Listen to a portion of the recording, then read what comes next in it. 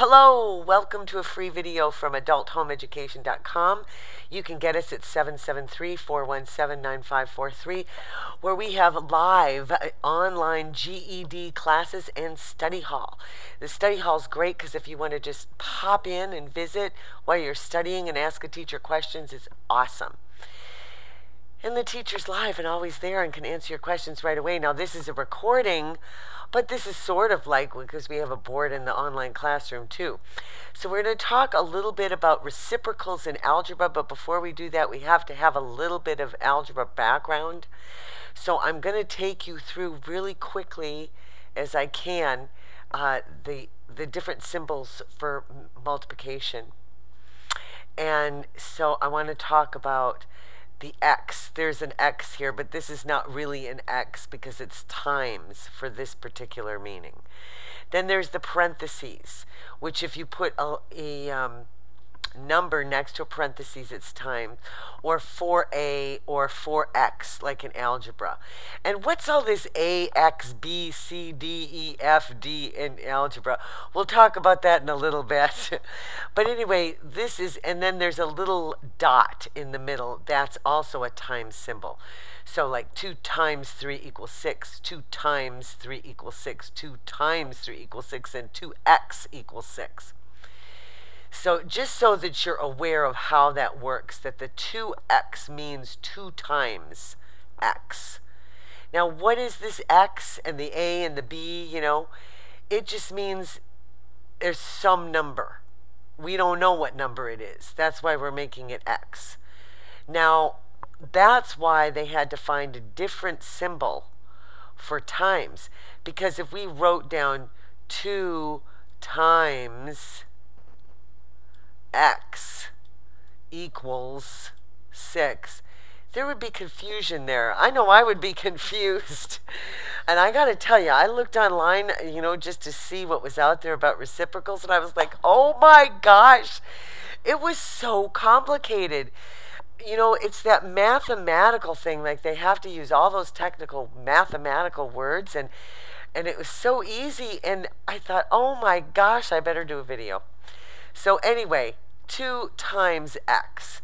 So they wanted to do it a different way. So you could write it 2 times x with a little dot in the middle like that. Or you could do 2x. And we don't need the parentheses because it's an x. Obviously, if we did 2 and then 3, that would be 23. So we wouldn't understand that at all. So we don't want to ever do that. But we don't have to use the parentheses for times when we have a symbol, like an x or an a or a b. Now, let's do the regular way first. If we said 2 times what equals 6? We would know what this is, right? This would be a 3 because we know our multiplication tables, or some of them anyway, right? Sometimes I can't remember all of them. But 2 times what equals 6? Well, we know that's 3, right? Well, we're going to figure that question out, but algebraically, okay? So let's do 2x equals 6. Now, the x stands for I don't know what. It means, I don't know, 2 times something equals 6. Well, we could figure that out. We could, you know, there's so many ways we could do it, right? But the algebraic way is that we want to leave this x by itself. Okay, so if we have 2 times x, if this means 2 times x right here, what is the opposite of times? What's the opposite of multiplication? Like if I asked you what's the opposite of addition, that would be subtraction. So the opposite of multiplication is division.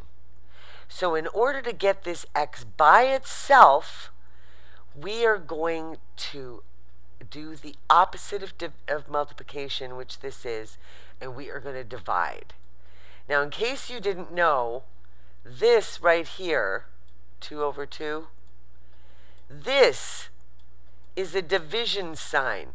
I always thought it was a fraction, But this is a division sign. All fractions are division problems. It's crazy.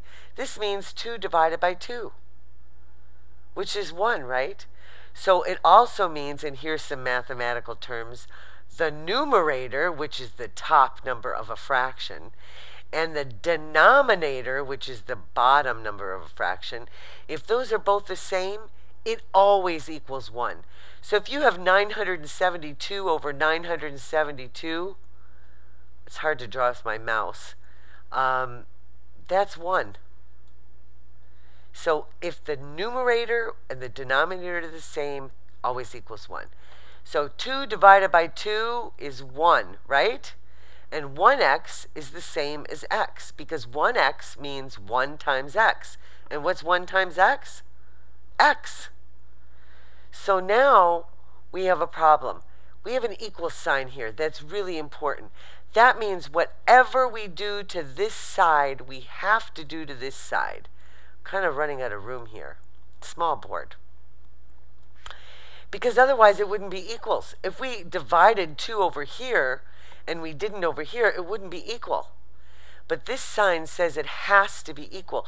So therefore we have to divide 6 by 2. So how many times does 2 go into 6? You got it, 3 times. So the answer is x equals 3. Now, if you get that, you can go on to the next video. And we'll talk about reciprocals. And that would be something, a question like this. 1/3 x equals 7. And we have to find out what x is. So we're going to do it a different way. Okay, so that's where the reciprocal comes in. Now, if you're confused and you want to take a class and you want to do more about fractions in the beginning of GED math, just give us a call and sign up. We have an online study hall that is $25 for 120 minutes with the teacher. It's just like a cell phone. You can use those minutes anytime you want. It's pay as you go, so you don't have to borrow a lot of money or anything, and you can get help whenever you want within a month. You can work for 3 minutes. You can work for 10 minutes with the teacher, as long as you want. We'll see you again. See you soon. I hope that was good, and go to the next one. It's Reciprocal Two. Okay, bye.